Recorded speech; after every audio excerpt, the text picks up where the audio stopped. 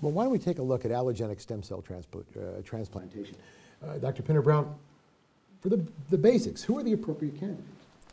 Well, I guess the first thing is you have to have a donor source. You have to have no comorbidities that would prevent you from getting an allotransplant, like liver disease or cardiac or lung disease. And I suppose there is still some ageism in a little bit. The younger patient would be preferable, though not necessary. And at my institution, it would really be patients that either failed autotransplant or couldn't collect. I think primarily who have demonstrated control of their underlying Hodgkin lymphoma. Any other standards? I guess I'd put out to the group, is there an amount of chemotherapy in terms of regimens that one might fail where you would no longer look to an autologous transplant as a way to cure that patient, since it relies on chemosensitivity?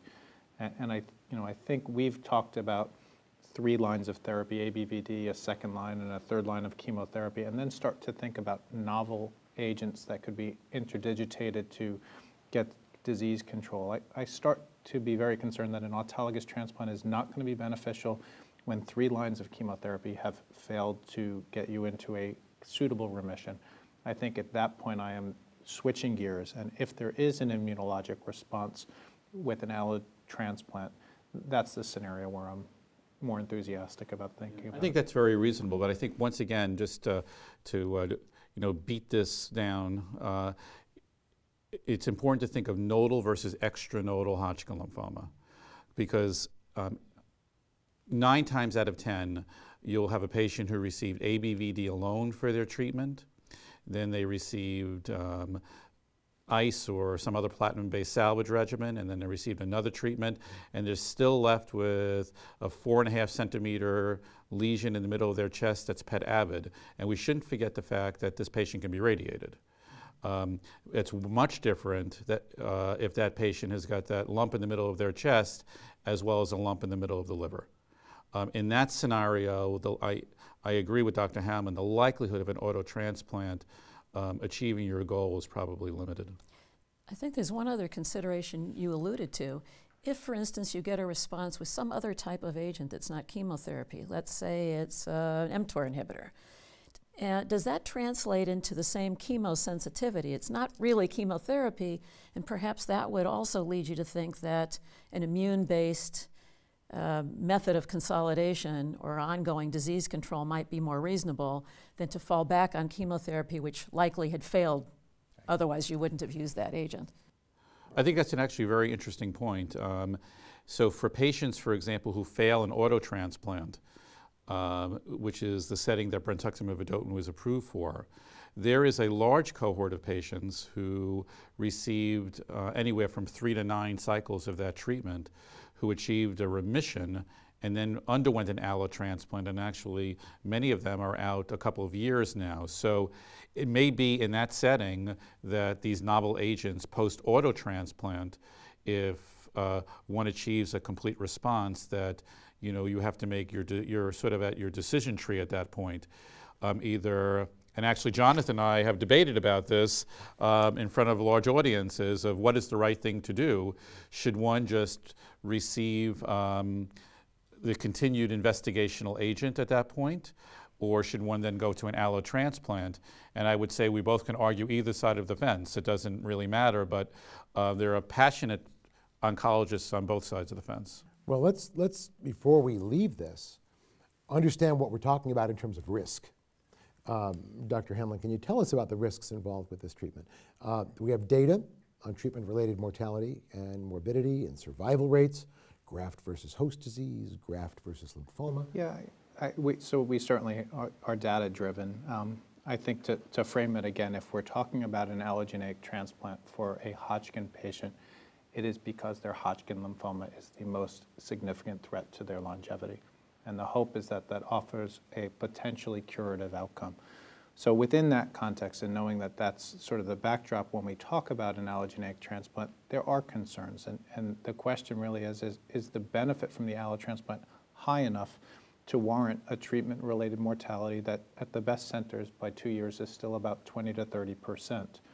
and an acute graft versus host disease and chronic graft versus host disease consequence that may limit your ability to participate on active new study drugs that are quite enticing because they may be durable in terms of their way of managing the disease. So I think there is a very long and informed discussion about the pros and cons to an allogeneic transplant that we have in every setting, but for me that's really the crux of it. What I find interesting and obviously disappointing when I care for these patients is that the outcomes of allogeneic transplant in the Hodgkin lymphoma setting are really surprisingly poor, in the sense that these tend to be the youngest patients we take care of. And yet, many of these patients experience significant morbidity and mortality from the procedure as compared with some of the other indications for allogeneic transplant. And no doubt that's because these patients have had all the other treatments we've been discussing.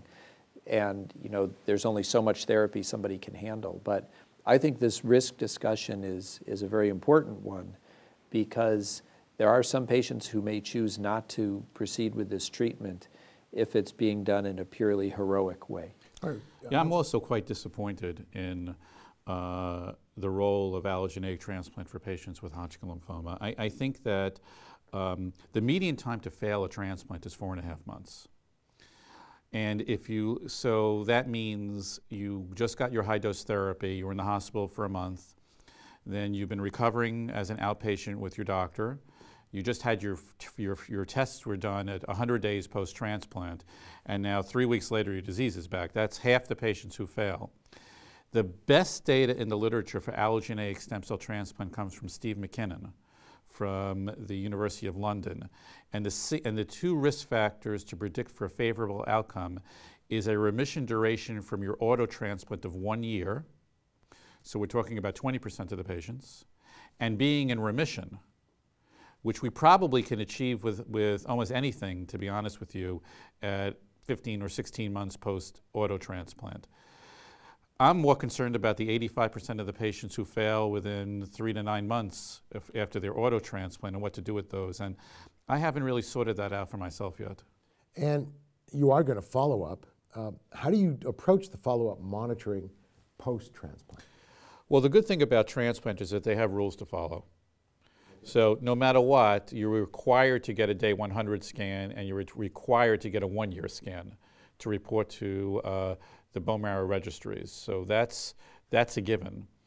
And with Hodgkin lymphoma, the interesting thing is almost very few patients will relapse 2 years post an auto transplant, less than 5% of the time. So I think it's reasonable to image patients for the first 2 years, and then after that, one can go with the flow, in my opinion. And in the option, or in the case of a relapse, what are your options at this point? Relapse after allogeneic transplant, functionally, most of those patients have an exceedingly poor outcome and are really not able to tolerate very much therapy.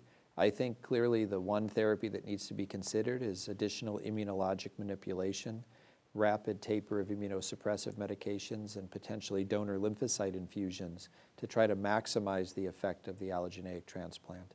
And if these patients have not had some of the novel therapies like brentuximab vedotin, clearly one would think about those therapies. But in most cases now, I think those patients would have already seen that type of treatment.